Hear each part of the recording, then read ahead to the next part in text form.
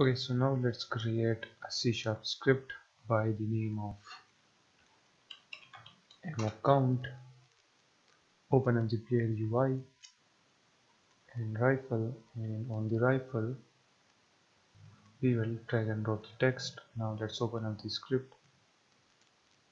Okay, and in here remove that. We will be dealing with the UI, so we need to add that at the top using Unity engine.ui, and then let's create a reference to our ammo. So we'll simply say public text ammunition text. Okay, and then we need a reference to our magazine, so we'll say public text mag text.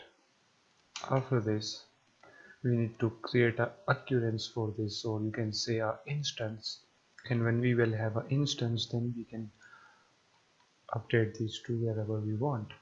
So right here say public static ammo count, which is the script name, and let's name this as occurrence, and then in the awake function we will say occurrence equals to this.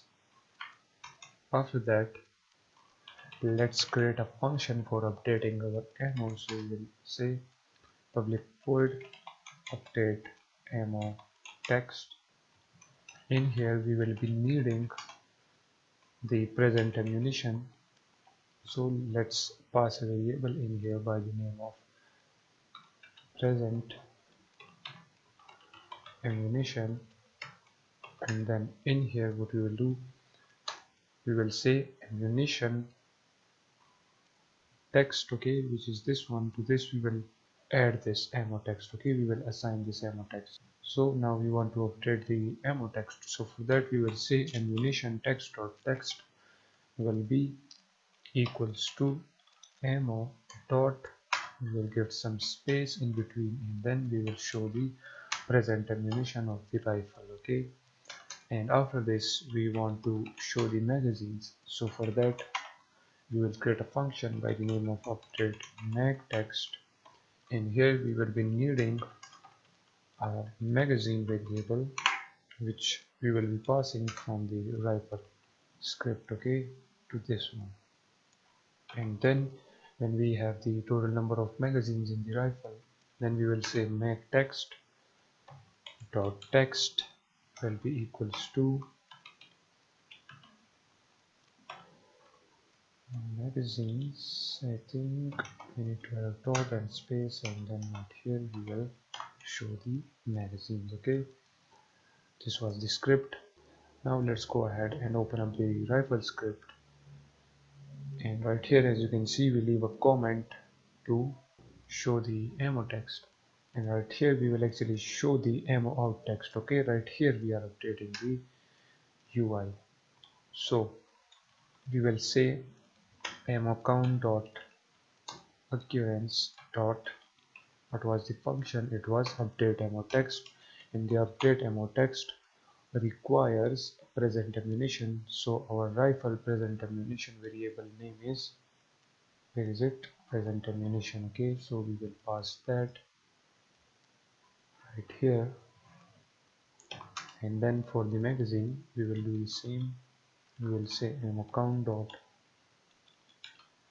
occurrence dot, this time we will update the magazine text, and for the mag we will simply pass the mag variable,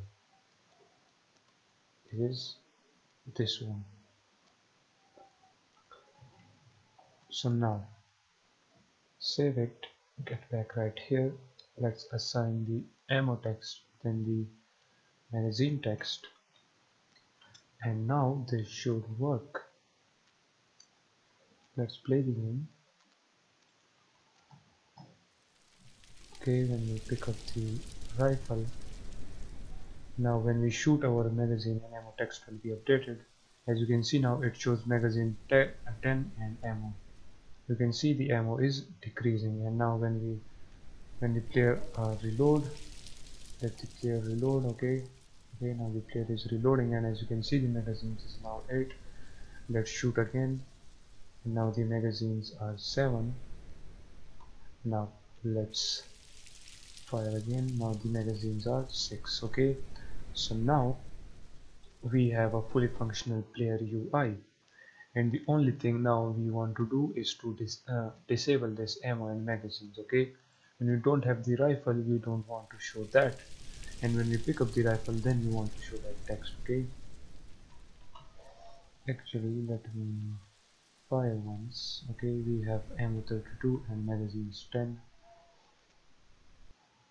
Let's come right here. Our ammo is 32 and magazines are 10.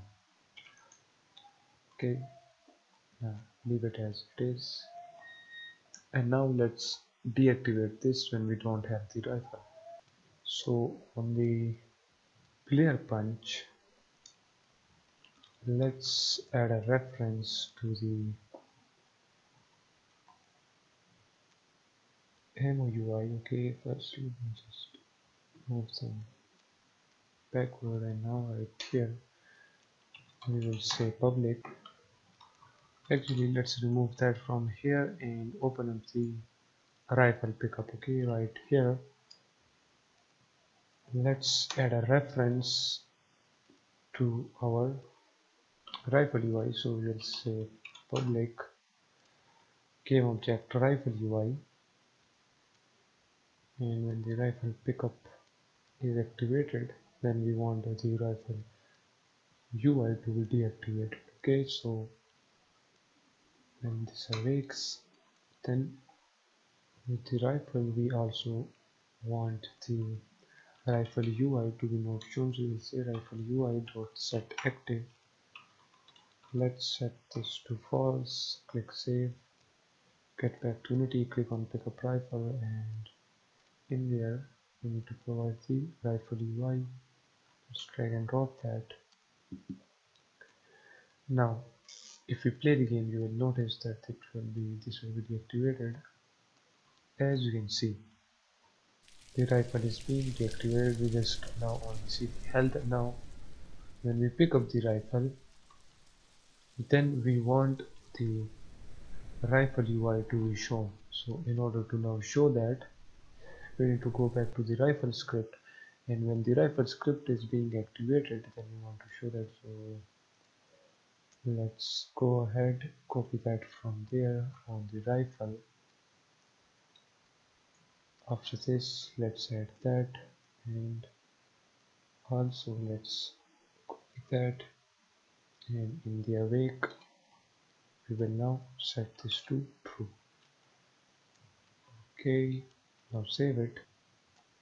Okay, and now click on the AKM, and right here we need to provide the UI again now, so drag and drop that in there. So now this will work properly. Okay, you will notice that this is activated now, but when we play the game, you will notice that it is now gone. We can now only punch. Now if we pick up the rifle, and as you can see, it is showing the rifle UI. Okay, and now when we shoot, as you can see, it just decrease. So now we have a fully functional player UI, and in the next video we will work on our menus. So with this done, catch you guys in the next one.